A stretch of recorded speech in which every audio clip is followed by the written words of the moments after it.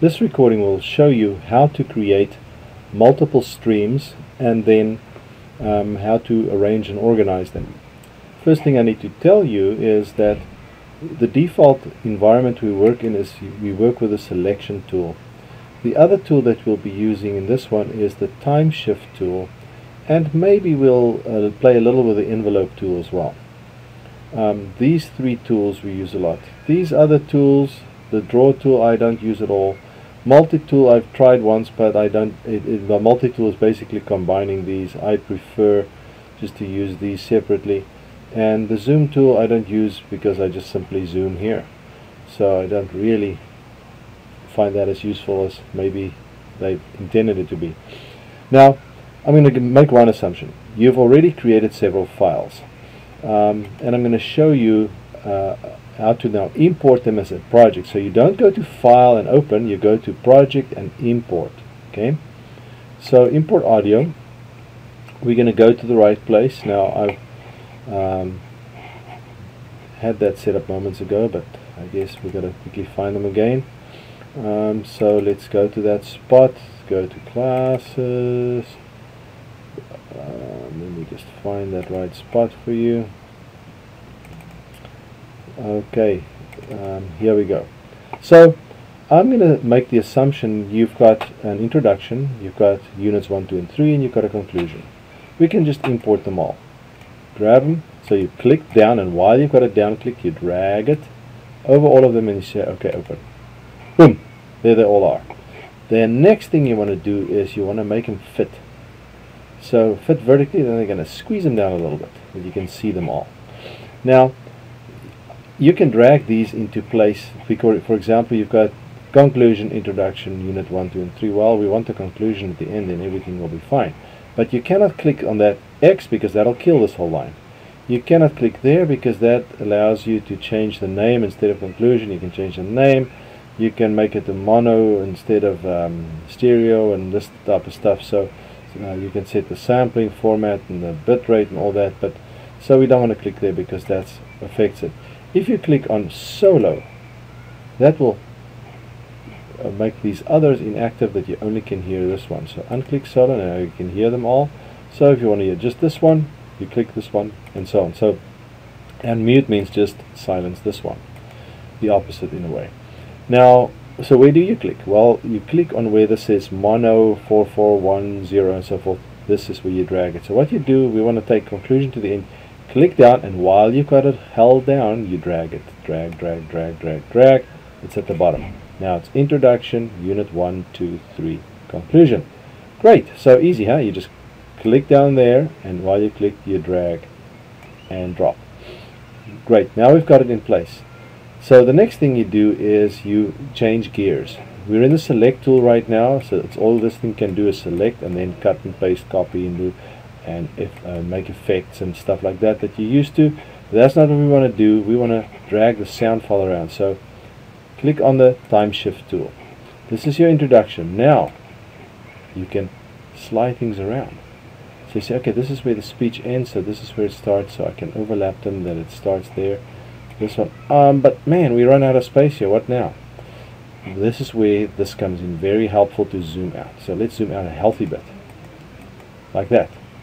So there you got that. Now I can zoom there, I can zoom there, and zoom there, and then go. Let's go all the way to the beginning and play it. Welcome. This is the introduction. This is Unit 1. This is Unit 2.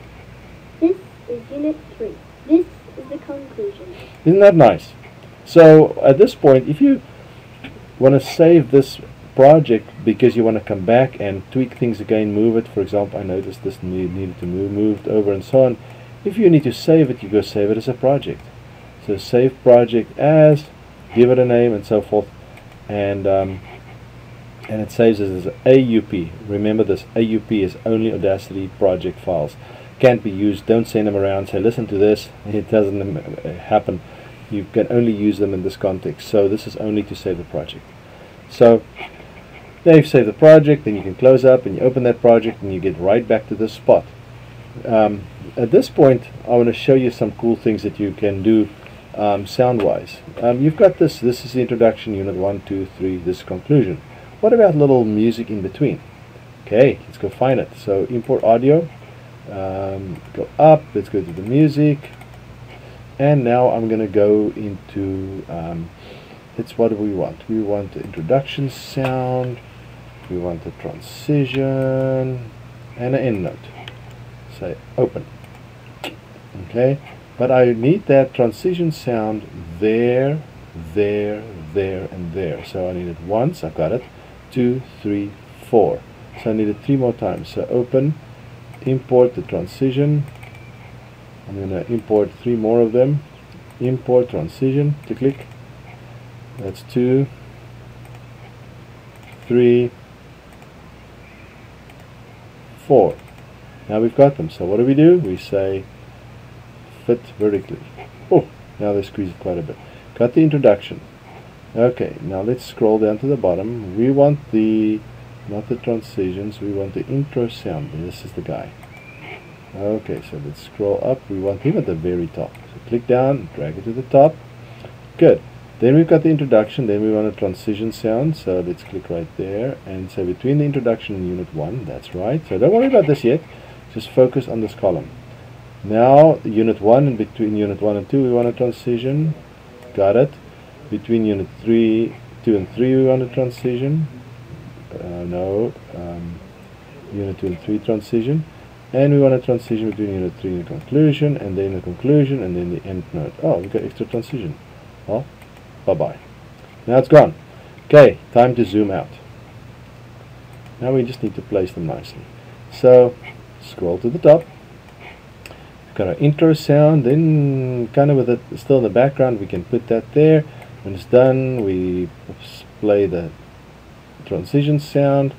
Then the next unit, starting about there. Then once again the transition sound. Then we slide it over there with unit 2. Let's keep going. Transition sound. Put it there. Unit 3. Transition sound. About there. Conclusion. And finally, we're done. So, that's simple. Let's go to the beginning and listen to this whole thing. Here we go. Ready?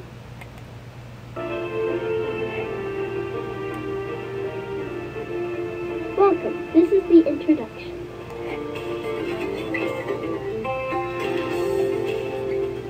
This is Unit 1.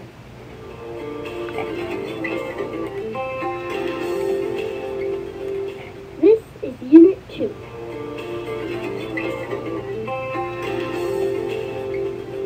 This is Unit 3.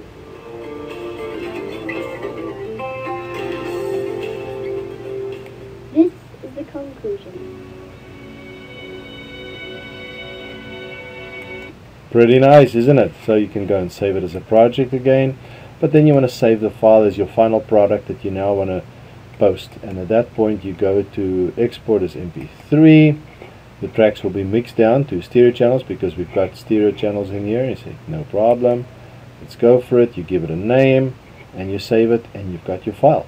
But remember, this is now a single track, so you can't go back and edit this one in the same way as these.